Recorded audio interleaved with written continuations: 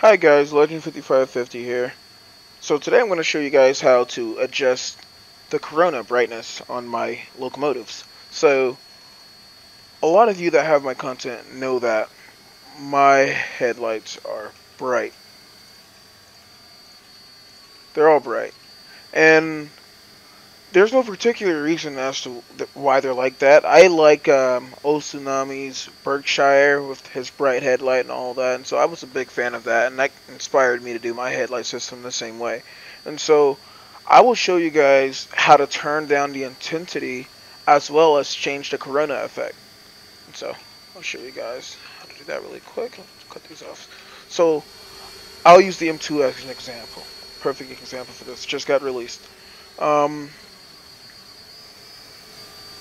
The 080 here has a smaller corona. It's different than the rest of everyone else's, and it's not as bright. It's perfect for the locomotive itself. And I'm going to use that corona effect and show you guys how to get that one onto the M2. So, first thing you're going to want to do is close your game and head over to the content manager. From here,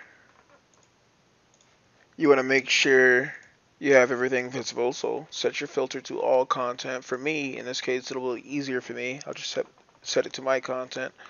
And you're going to search the locomotive you want to change the corona brightness on. So I'm going to type in the M2. We're going to sit here and let that load. Bam. Cool. So the M2 shows up here. I'm going to right click the M2. I'm going to go open. I'm going to go to config. And here it shows the config for the M2. So as we scroll down here, you'll see effects. And under the effects tag, there's a headlight.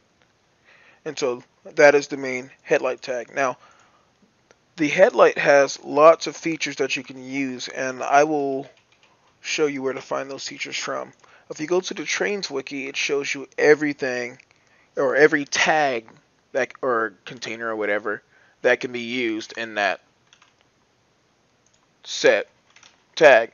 So here we're going to use the max intensity. We're going to take the max intensity and add it under the headlight. And from there, make sure you have this even. It just makes it neat. Alright, so from there,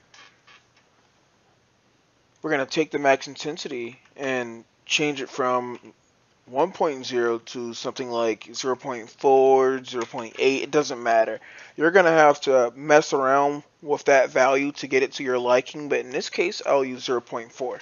So we can use 0.4, and you know what? While we're here, we'll go ahead and take the object size. And I probably already have that tag. Yes, cool. You can change the object size and make it bigger or smaller, and it really doesn't matter how. And you can save that. Now, in the case of wanting to change a corona, you would simply go back to the content manager, go to the download station. Okay. Um, you would type in corona. Pretty simple. But you won't know what corona is what unless you go to your settings, go to general, and turn manage content as thumbnails on. And after that, you can see what coronas are available and what you can use. So you'll find a corona that you'd like. I already have one installed actually, so I'm going to go to installed. I'm going to find the corona that I want. Let's use this one.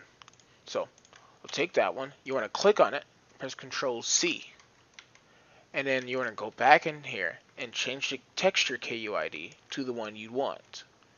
And then you can save. So what we did was change the object size, change the texture, and change the intensity. I'm not worried about anything else other than those three tags. Those are the major elements of this. So after that, you want to go back to the locomotive that you were just editing. Usually when you open up a locomotive, it shows up in open for editing. You're going to search it again, and you're simply just going to press Control Shift E, or you could right click and hit submit edits. And so you're going to sit here, we're going to let that commit. Okay, so after that, you're going to want to go into the game and test to see if your changes worked. So Find the world, go to it. Loading, loading, loading, loading. There we go. Cool. So,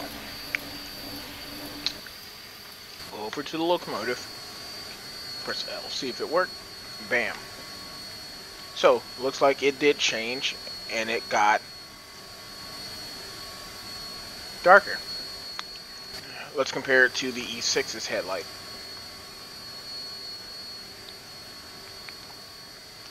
A subtle difference. Again, you're going to have to play around with the values and play around with the corona effect. It all depends. So,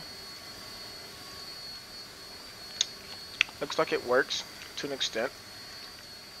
But I hope this tutorial has been helpful. And see you guys around.